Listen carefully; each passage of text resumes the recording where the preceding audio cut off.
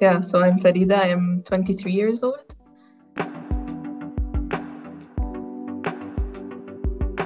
I was diagnosed at 9. It started at 9 and I was diagnosed at 9. I've been on colchicine ever since.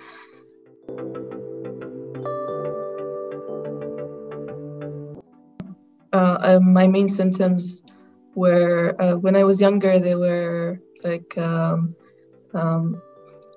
stomach pain and different inflammations in my joints and a high fever and the typical attacks of FMF. But as I got older, the attacks have not been that severe. It just has been like pain all over, like pain, like not in attacks or not in intervals. It's just like chronic pain throughout. But my attacks are manageable now.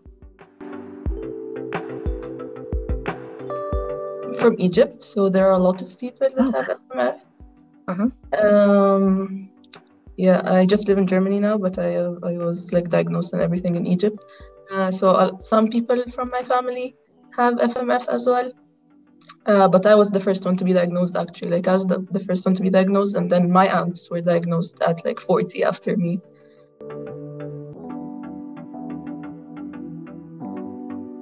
No, I mean, I thought it would have been like more because I mean, Egypt is it's very common. It's not a rare disease at all in Egypt. Like it is very common. So I thought like doctors would know more about it, but no, I talked with a doctor and he's like, all we're taught about it in medical school is literally like a paragraph inside of a very big book that we like read once and we never talk about this condition. So not a lot of doctors even know what it is.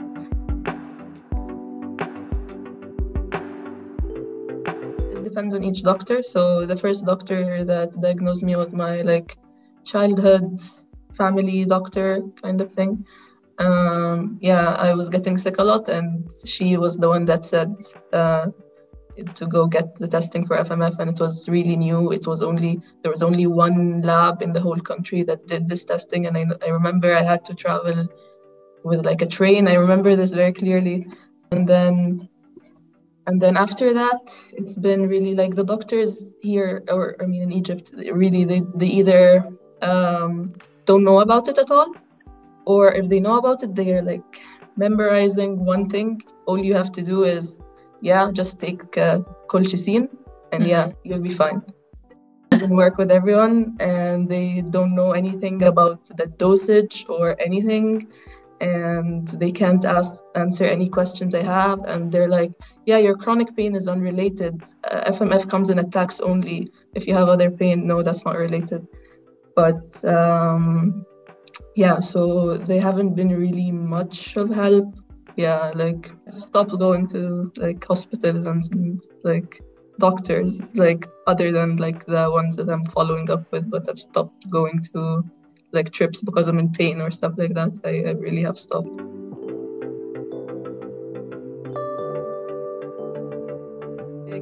So now I live in Germany alone, and all my family's in Egypt.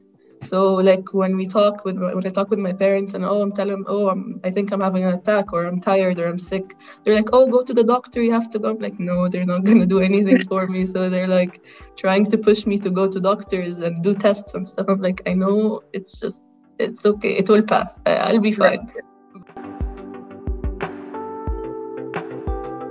I know when I'm getting a flare, yes, but so far I haven't had success with just knowing triggers, because it's been very random. Like sometimes when I'm stressed, sometimes when I'm not. It's like so far I don't know, but I haven't recognized much of the triggers for myself. No. Not much. Like at first they're like, no, we're not sick, we're fine. And then they started taking also colchicine, and they started getting better a little bit. But some of them, I think it was like too late for them. So I don't know, but like there was a lot of kidney problems for my grandma. and we didn't know, like she had all, like thinking about it, she had all the symptoms that I had, but she was never diagnosed because it's just, she was never diagnosed. And she actually ended up passing away from this kidney like problems that she had. So yeah, they have been, and the rest of them have been quite resistant to like actually believing that it is, because they're like, yo, the doctors knows better and they're saying that we're fine, so we are fine. But yeah. Unfortunately, he hasn't like, so like our relationship is good apart from this, but he just has never been involved in me being sick, or like I get sick a lot. So for him, oh, she's just sick again. So it's like he doesn't really understand, or I think most people don't really understand like how I feel, and because doctors are saying I'm fine, so they're like toughen up, you're like you need to toughen up. But I think as I've gotten older, he has like learned to like just don't like not say anything. Like when we were younger, he would like, oh, you're such a crybaby, like as he has seen me like, no, I'm really in pain, like I'm struggling here. So now he just doesn't like interfere in anything.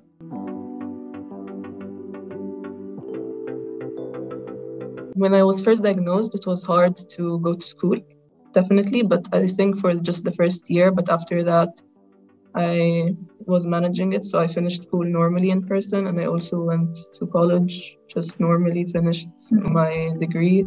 And I also came to Germany and did a master's degree, and now I'm working full-time, and it's okay. But I mean, there have been a lot of struggles. Like I remember like the nurse in my college, like we were best friends. Like I would always go there.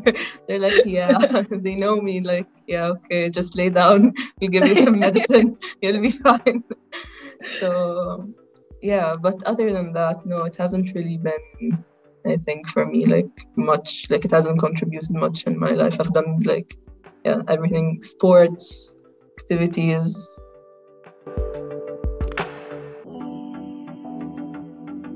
Oh, I played tennis for a very long time.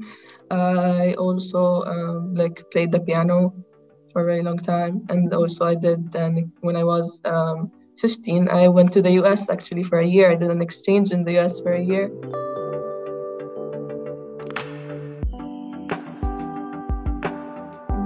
I mean, not really, because sometimes I can do strenuous activities and not get anything, any pain or anything, and sometimes it hits really hard, so you never know which time it's gonna be. But I think I just learned to like, okay, if I'm feeling pain, I just let my body rest. That I think the main thing, like I don't push myself too much. Like if I start feeling a little bit sick or I'm not feeling good enough to do anything, I don't push myself. And I think that's the main thing that for me, that worked for me at least. Right. I know that wouldn't work for everyone, but for me at least that worked.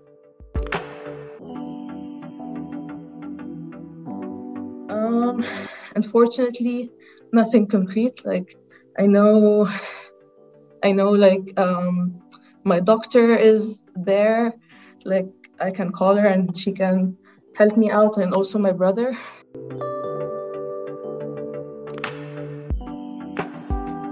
Really hard here because I'm not fluent in German yet. I've been here for just about a year. So I'm not fluent yet. Sometimes I have hard time explaining what I feel exactly. Like I can communicate basic stuff, but sometimes I just can't explain in details.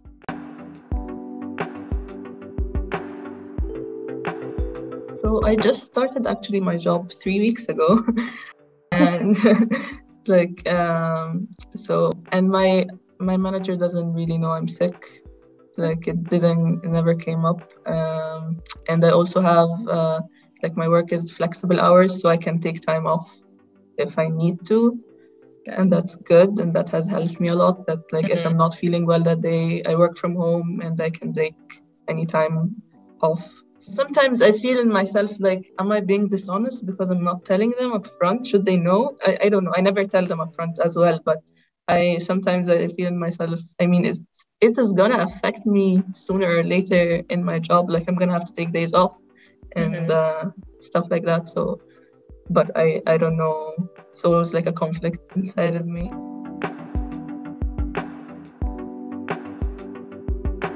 For sure, this has been like one of my main concerns. But again, the doctors in Egypt don't believe it affects it. But from my research, at least, I know it does. And also, I don't know if it's related, but I've also, like my whole life, I've had a very unstable period and problems with everything like that. So, and I really struggled during puberty to during this time, with my period, and I have been ever since. So I think,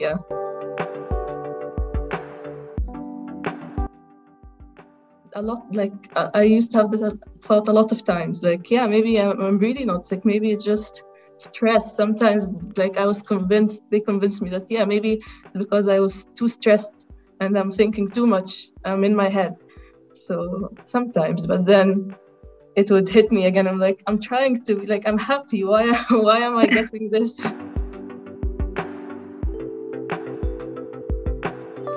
Unfortunately, a lot.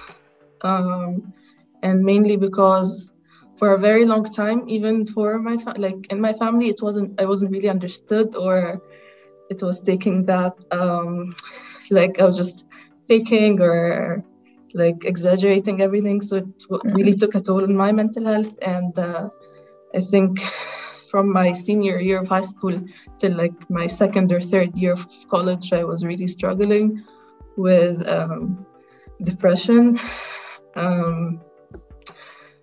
But I think after that, yes, it was a very hard period, but I think after that helped me, I guess, or helped my parents understand a lot more about me. And we had a lot of breakthroughs in our relationships during this time. So